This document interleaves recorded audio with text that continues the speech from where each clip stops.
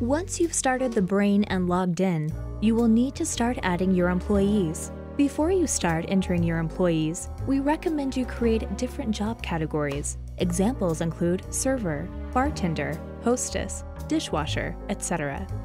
To create a new job category, first press the Manager button in the upper right of the menu screen.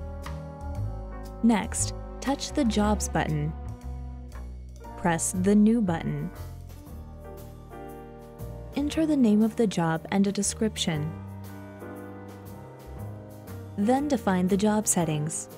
Note that the blind job option makes it so the employee will not know how much cash is in the drawer. Enter a standard pay rate and overtime pay rate for the job. Press OK when complete. The newly defined job will now appear on the job list and may be assigned to employees.